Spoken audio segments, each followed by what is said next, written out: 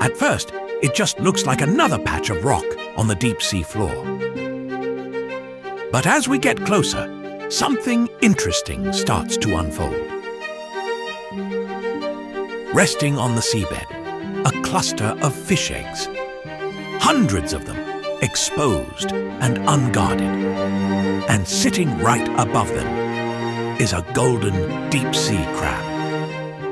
The crab's mouthparts start moving quickly, almost frantically. And if you look closely, you'll see tiny amphipods swarming around its face. They're likely taking advantage of the leftovers. Then the crab reaches down and grabs a bundle of eggs. Without hesitation, it brings them to its mouth and starts eating. But it doesn't take them all. Plenty of eggs are left behind.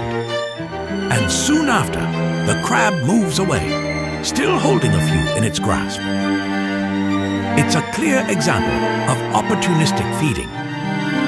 If you enjoy strange moments from the deep sea, don't forget to like, follow, and explore more.